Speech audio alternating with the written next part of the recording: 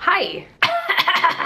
It's time to talk about some FPU. Hello everybody and welcome back to my channel. If you haven't been here before, let me do a little recap about myself. My name is Emily, I am single and I live in Minnesota. I am currently on baby step 3B, which means that I am saving for a down payment on a home.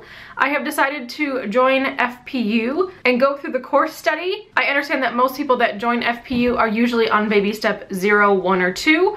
I'm just a little bit unique where I am on 3B. However, I am just showing my perspective on what I learned as a single person. FPU, I feel, is geared a little bit more towards the married couple. I just like to share from my perspective as a single individual what I have taken away from the classes every single week. So without further ado, here is week 3 review. All right, so week 3, we learned about cash flow planning, essentially budgeting, and then also like telling your money where to go and all of that good stuff. Actually, as soon as I'm done filming this, I'll be doing my February budget, which will be up on Wednesday, but this is coming up on Friday. So if you go a video or two back, you'll be able to see it if you log into my channel. So anyways, I film everything out of order. And if you guys are longtime subscribers, you already know that because I have a really traditional job. So I only get the weekend to film and that's it. So yeah. So anyway, we really just learned how to do a budget properly. So my takeaways from this class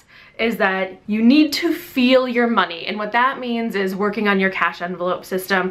I do a version of the cash envelope system. I will leave my video link below for you guys.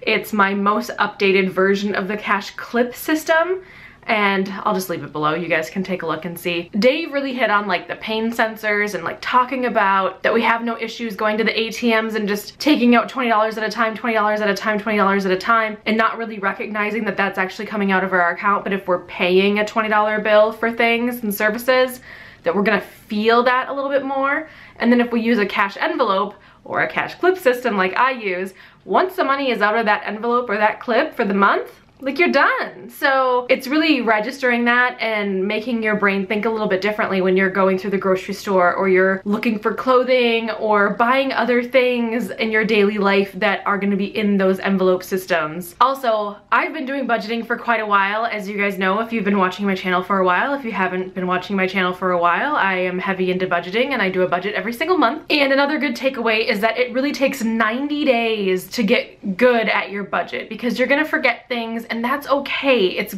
fine not to be good at it right away. Dave was talking in the lesson about, you know, remember when you started to ride a bike, how bad you were? But you kept doing it and you got the hang of it, and now you can ride a bike like it's no big deal. With that said, don't be afraid to fail. You're gonna get there, and you know, you might have a whole bunch of revisits on your budget the first couple of months, and that's okay. The biggest lesson is just do it. Just sit down and do it. Also, with that in mind, I like have a whole bunch of notes today, you guys, because this was like big into like what I love to do. Like I love to budget. One of the next like key takeaways that I really resonated with me is that your budget probably isn't as scary as you think it is. I have gotten numerous emails over the last about 30 days asking if I will help people do their own budgets and things like that. And unfortunately, I'm not at a place where I feel comfortable doing that for anybody else. I just love sharing my experience and my story and what I am doing personally. But if you would like to talk to somebody about it, you could talk to a financial advisor, you could just talk to a trusted family member or friend. Also, something that keeps me motivated is listening to the Dave Ramsey podcast. I just downloaded it on iTunes and I listened to it in the commute in my car on the way home and on the way, you know, back from work, like to and from, because I have a really long commute. But I am not in a position to be giving any financial advice. However, I just love sharing my story with you guys. So just getting started is key, and your budget probably isn't as scary as you probably thought it was. I know when I first started actually putting pen to paper, I thought it was gonna be way scarier than it actually was. And even if it is scary, that's okay, because now you're actually looking at it pen to paper in black and white, and you can see what you have to do to get through to the other side. The scariest thing of all is actually not doing it at all. So if you just do it, it's gonna be less and less scary every single month you go along. So if you're trying to pay off debt, if you're trying to save for something, you know, whatever you're trying to do and whatever your goal is, whatever baby step that you're in, it's probably not as scary as you think. And there's always other opportunities to either make more income or cut things out of your budget that you maybe don't even need. And with the budget, you decide where your money goes. Whether your budget for going out to eat is $20 a month, or maybe $0 a month right now, or maybe it's $200 a month. That's okay. You get to decide where your money goes. And then also when you do the budget and you actually lay everything out on paper, line by line by line, you feel like you got a raise because you're like, wow, I didn't realize I was spending that much in that category. I'm gonna really control that category, and look how much money I'll have left at the end of the month. Or look how much money I can put towards my debt, or towards my savings, or towards retirement, or whatever, save for that vacation. It really feels like you do get a raise. So those were all of my lesson notes for this week of what really resonated with me. This week I actually have to use the FPU budget forms, which I'll show you guys. It's over here. As you all know, if you've watched my channel, which I've already referenced to a few times, I do my own budget in a different like planner thing. So I'm going to bring that to class, but I need to do the budget like in the back of the book. So I haven't actually done that yet. So I am going to use, like, there's a bunch of like forms in the back of the book. So I am going to use some of those in my financial piece workbook. I did talk to my coordinator and I said, hey, do you want me to actually like do the budget in the workbook, like on the Dave forms, or can I do my own form? And she said, no, do the Dave forms. So anyway, I might actually download a couple of the forms online and then just print out a whole bunch of them and then just like work it into what I'm already gonna be doing for February anyways.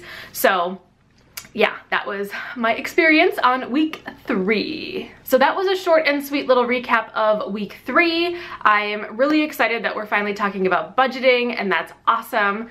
And I don't know what week 4 has in store, but I'm excited to start learning, and I can tell that some of the other members of my class are kind of like clicking and getting it. Some people that came in and had no idea who Dave Ramsey was and stuff. So it's really kind of cool to talk to the other people about what they've been doing differently in their lives. A lot of people said this week that they cut out cable, or have been, you know, thinking about cutting out cable, so they're gonna start doing that. I shared my experience where I've been shopping at Aldi recently, and that's been saving quite a bit of money in my grocery budget, which has been awesome.